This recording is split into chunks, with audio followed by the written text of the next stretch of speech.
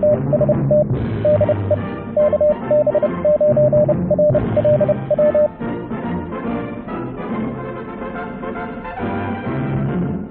YouTubers and fellow hams. Boy, I tell you what, when you're healthy, it's easy to forget what misery sickness is. I had a rough couple of weeks, so 2.5 weeks. And then it got cold for a week, which made the cough just hang on, you know. It was rough. But anyway, I did manage to get my doublet up. I haven't had it up in a couple of months, and I really missed the antenna. It's definitely, after 2 years since I built it, I've used it quite a bit, and it is definitely my favorite wire antenna. I've had people recommend things like a double bazooka and some of the other more complex builds, but really, the doublet, it's such an easy antenna to put together, and we'll show the design here in a moment. It's very agile. It easily covers all the bands that I need. It's a great antenna. I just don't really have any incentive to build another variant of it because it works. So yeah, I'm out here in my quiet spot. There's still a lot of RVs out here though. Looking back towards the front, you can see all the RVs off in the desert. But I, looking around the other way, am right on the edge of the area, and it's just raw desert out past me. And it's getting sparser and sparser as the days go by and the temperatures come up. And the other RVers are leaving. A lot of people don't like the heat out here in the desert. I do. And oh yeah, summer haircut. Ta-da! I'm bald again. Got the clippers out. And I've had people comment on the hat, Garrett hat. Yeah, I've got a Garrett metal detector. And if I travel and find a place that's conducive to metal detecting, I'll probably do a metal detecting video. So yeah, that answers that. So the doublet design. Real simple antenna. Here's a picture of my design, well, my antenna, which is about as basic as you can get. It's fed with parallel feeder, window line in my case, or you can use ladder line. It's basically a dipole. It's symmetrical. Both of the antenna elements are exactly the same length. I mean, down to the inch. They're exactly the same length, so it's very symmetrical. There's a 4-to-1 balun that I built. That's at the end of it, and then a short piece of coax comes into my LDG Z11 Pro tuner, and from there through an SWR meter to my radio. And that gets you, well, with the 120-foot version, now you can make it a little bit longer. I fiddled around with it, making it a little bit longer, a little bit shorter. I found that at 120 feet, with the length of feed line that I have, it tunes on all the bands from 80 meters up through 6 meters. Everything, even 60 meters, works great on all of them too. It's very agile. The balun. So I'm using a 4-to-1 balun to bring the impedances down a bit, and that makes it a little easier for the antenna tuner to match. Some antenna tuners have a built-in balun. You just bring your parallel feeder right to the antenna tuner. That's the best case scenario. That short piece of coax that I have between the tuner and the balun, that's going to have high SWR on it, and that's where your loss is going to be. The twin lead, you don't have hardly any loss on at all. But the other thing that I noticed that I believe is being caused by the balun is that it is low noise. I noticed right off when I started using this antenna that it's quiet. It doesn't suffer as much from locally generated noise as other variants of a dipole that I've used have. And I believe a lot of that is to do with the balun. Now, as I showed you, there's a lot of RVs out here.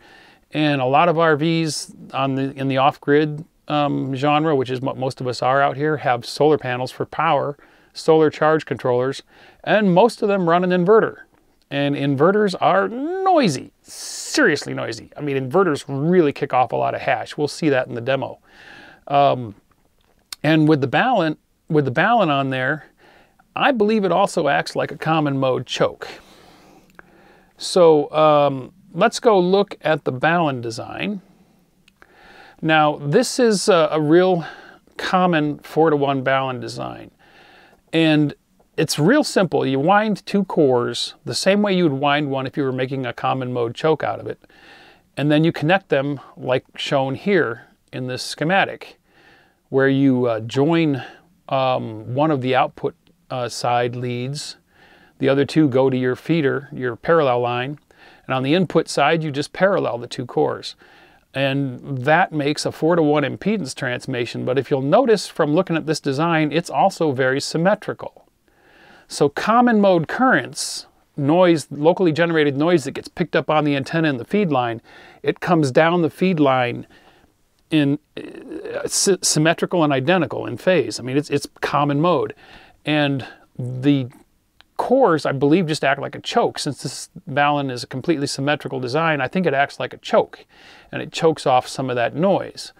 That was suggested back when I built the doublet. Somebody had suggested that in the comments. Actually, a few people did. And indeed, in practice, that's what I have observed. So let's go look at a couple of demos comparing, well, actually, I'm going to compare it to another antenna. I have my elk pack end-fed half-wave for 40 meters up as well. And that's a real common design. It uses the 49-to-1 that Steve Ellington popularized at the end. It's a regular old end-fed half-wave antenna like a lot of people are using. And it's noisy compared to the doublet. I mean, you know, its noise pickup is probably what you're used to seeing on a lot of antennas. But I think you'll agree when you see the difference between the two that the doublet is a lot quieter. 4 days of preparation. In the end, they brought home 131 drumming displays by 18 palm opportunities. Vegan, tested positive for highly compassionate souls.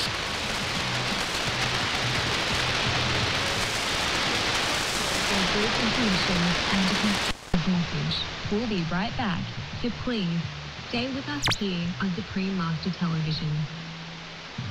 There are many more ways you can protect the world and also think and be inventive in your daily activities, use, and trust. Well, as you could see from the shortwave station, the noise floor came up on the end-fed half-wave. Signals didn't drop much, but on the doublet it was much quieter and clearer. Now here we are on 40 meters, which is where the elk pack antenna is resonant. And right now we are on the doublet. And let's see if we got a fairly consistent signal to watch here. Yeah, this guy right here. Okay, he's peaking right around there. I'm going to switch to the end-fed half-wave.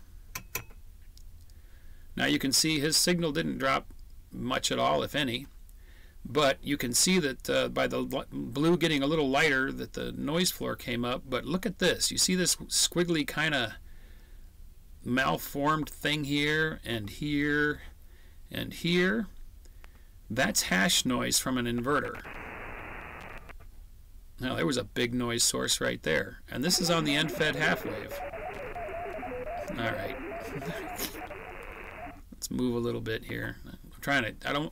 We can listen to the noise when I make the switch, but pay attention to this hash. These are inverters from other RVs around me. That's the kind of a hash noise that you see from an inverter, right? So watch that when I switch to the doublet. This is the doublet, and as you can see, that hashy noise just completely went away, leaving us with just signals. Let's go ahead and open the squelch so we can hear the difference. And I'll find a signal that we can listen to. Now this is the doublet. I'm going to switch to the end-fed half-wave. The different personalities and which people are driven by ego, which people are driven by a desire to do good work. So you could hear that his signal was still fine and readable. The noise floor only came up a tiny bit, but boy, this hash noise, we can really hear it here. I'll go back to the doublet.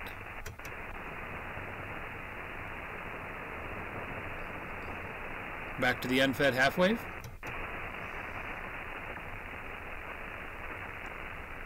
And I can hear that crackling coming back from the inverter that it's picking up.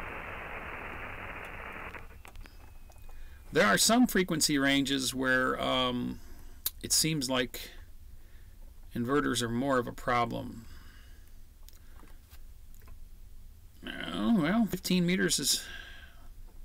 Let's see if we can spot some here. We'll look for some noise. There we go. Around 13 megahertz, which, you know, you might be around this frequency if you're shortwave listening. This is, again, the end-fed half wave. Now we'll go to the doublet. Okay, I got updates. Oh boy, we'll do those later. There's the doublet.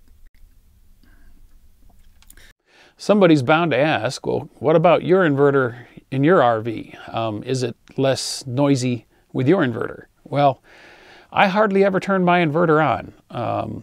I use it if I have to run a power tool or test equipment, but other than that, I have converted pretty much everything here to run directly off the 12 volts.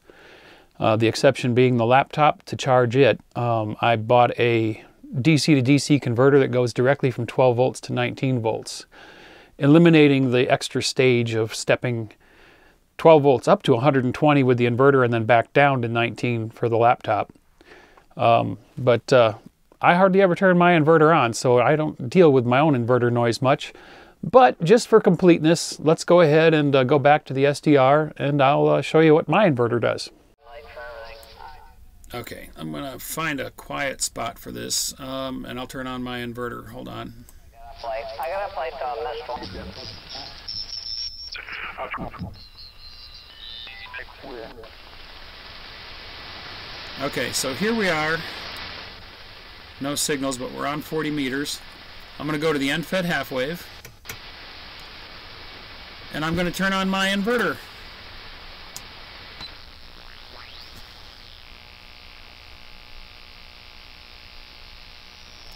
So yeah, as you can see, my inverter creates a ton of noise. I'm going to switch to the doublet now. And I've still got a lot of noise from my inverter. You can see the vertical stripes here. You know those other wavy hash things? They could be MPPT charge controllers. My inverter anyway, well, it's a pure sine. It produces these vertical bars, but you can see I've still got a lot of noise from my inverter. I'm going to go ahead and turn off the inverter. There you see the noise went away. You can see where it ended. So it's not as bad as on the end-fed half wave. Let me turn my inverter back on. And I'll switch back to the end-fed half wave. And you can see it's much, much worse. And I'll turn the inverter off. So there you go. That's the kind of noise you deal with if you run an inverter for your solar power system.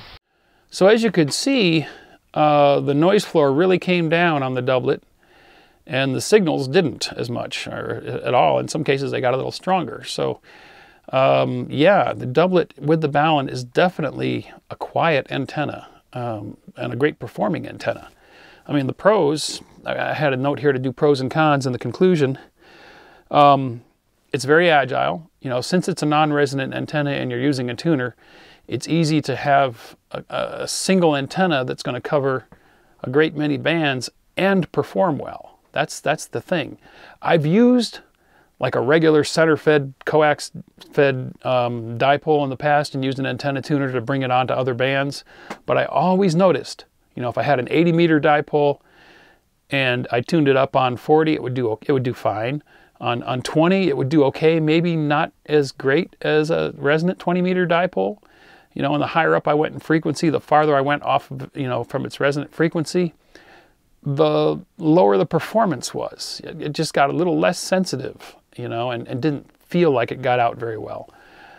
With the doublet, its performance is just bang on every band. Once I tune it up with the tuner, it's sensitive and people hear me at QRP levels, you know, so it really performs very well on all the bands you tune it for. It's very, very simple to build. It's just a wire dipole directly connected to the feed line up at the center, so super easy to put up, and it's durable because it's simple. With a nice strong center insulator, you know, it could be up for years. decades maybe even, if your window line and everything else holds up. It's just a real simple and solid and durable antenna. It's also a great antenna for shortwave listening and just receiving. I use it for just about everything. I receive the AM broadcast band with it, and I hear a lot of stations. It really works great on an AM, as an AM receive antenna. All the ham bands, of course, but I also use it to receive broadcast FM. It's not an optimal antenna for it, but it's really sensitive. I'm sitting out here in the desert and I'm picking up FM stations from Phoenix, which is 200 miles away.